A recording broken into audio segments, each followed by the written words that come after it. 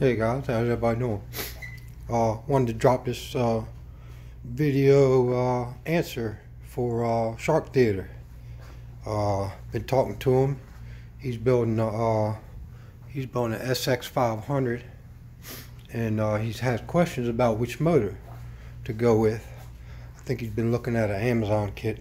He's been asking about the 72 volt 3000 watt motor, and wondering if he should go with it.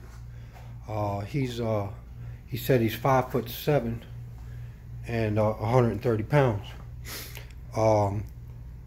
He said he wants good torque with speed. For that, man, a 72 volt 3000 watt motor, here's your pros and cons. Shark Theater, your motor is going to cost you more. Your battery to efficiently run that motor is going to cost you more, and the controller to run that motor may or may not cost you more. If you get a 48 volt motor, you can run it on 48 volts. You can get a 48 volt battery. You can get a 48 volt controller. You can get a 48 voltmeter, instead of a 72 voltmeter. So the larger the voltage, the larger your pockets have to be. But if you can afford this kit and you like it, then there's nothing wrong with more power. Your size on an SX500 with 72 volt 3000 watt setup, that'd be a nice little kicker, man. You definitely get around and have some fun on it. No doubt. But you could have probably just as much fun with this 48 volt 2000 watt motor and say a 52 volt battery. You get a little bit more, because I think they charge to like 58 volts, where a 48 volt battery I think charges to 54. So you get some extra voltage applied to that. This is a 60 volt 3000 watt. This is a 48 volt 2000 watt. How do I know? Because some guy put a sticker on this one, and he put a sticker on that one, and he put them in the mail and mailed them from another country. And really, I don't have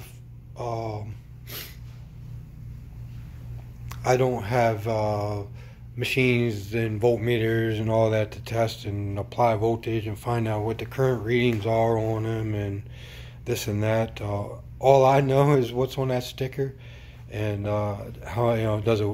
My 3000 watt weighs a little bit more than my 2000 watt, and my 2000 watt weighs a little bit more than this 1600 watt.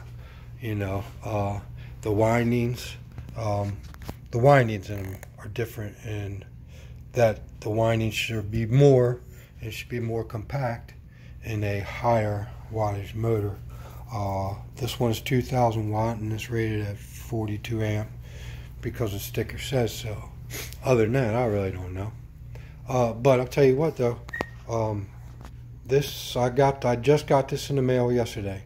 I got off AliExpress. It's a 48 volt 2000 watt 42 amp. It's rated at 4,500 RPMs at 48 volts. The last one I had was rated at 4,300 RPMs. I applied 84 volts to it, and I got 7,600 RPMs. And with the current I was pushing to it, I think I ran it up to almost 10,000 watts. But it created a lot of heat, and it's not efficient. You wouldn't be able to do it for long periods of time, before you burn your motor up. You can ride around, but you're not going to be able to do 55 miles an hour for miles at a time. You'll burn that up. This one, 3000 watt, 72 volts at a 3000 watts. You push, I would say 5,000 to 6,000 watts, and it would probably run efficient. It'd get warm, but Probably get, you know, an average speed of 48, 50 miles an hour. Efficiently, this, no. Efficiently, you know, 35, you know, 40 miles an hour efficiently. 40 miles an hour, I think, is what, a 13 2 sprocket on the motor and a 82 sprocket on the bike at 4,300 RPMs. I think is 30 miles an hour, 40 miles an hour, 30. Let's see. I use a gear ratio calculator. 4,500 RPMs, 1380 with a 14-inch tire is 30 miles an hour. So with decent torque, you know, it's 2,000 watt motor, 42 amps. You can run 60 through it. You can run 60 through it and be efficient for what we ride, you know.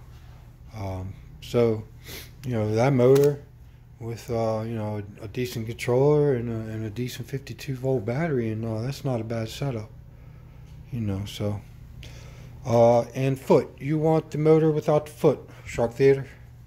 What it is when you put it in the bike, the foot comes up somewhere like at this weird angle and the tire will hit it. So you want the motor without the foot. If you can't find it, you can put the foot in a vise, bend it back and forth, heat it up, and it'll snap off. It snaps off pretty clean. I mean, it leaves a scar, but it snaps off pretty clean from what I've seen the guys do it. I've never done it. I'm too vain. I don't want scars on my motors, so I look for motors without them. They're hard to find. Like this 48 volt I just got. It was $155 shipped to the door from AliExpress. Took I think I got it in 9 days. I got it, so shipping wasn't bad. But you're not going to find the ones without the foot on eBay. You're not going to find them on Amazon. You may find a 72 volt on eBay, 3,000 watt for, you know, a ridiculous $250. I think you can get the 72 volt on AliExpress for like 170, maybe 180, 155 for this one with no foot. And that's shipped like FedEx. I got that one shipped FedEx. You know, shipping's ridiculous. I mean, I think it was like $60 for the motor and $80 for shipping. You know, that's ridiculous. But still, at the end of the day, it's 155, and that's probably what, I mean, if you went on electric scooter parts, that's what you'd pay 154 for 1,800 watts. So 149 you'd pay. So that's not a bad price, 155. But yeah, so that's to answer your question, Shark Theater. You don't want a foot, and at your height and weight, and you want speed and torque, a 48 volt probably your solution. Maybe you can get a bigger 52 volt battery, you know, save money not buying a 72 volt. Then you can get a bigger 52 volt, you know, better quality. That's your money right there, man, is your battery. So you know, let that be determined really about what motor you get, you know, at the end of the day. That's going to determine what controller you get as well, you know, because that's your money. That's your money right there.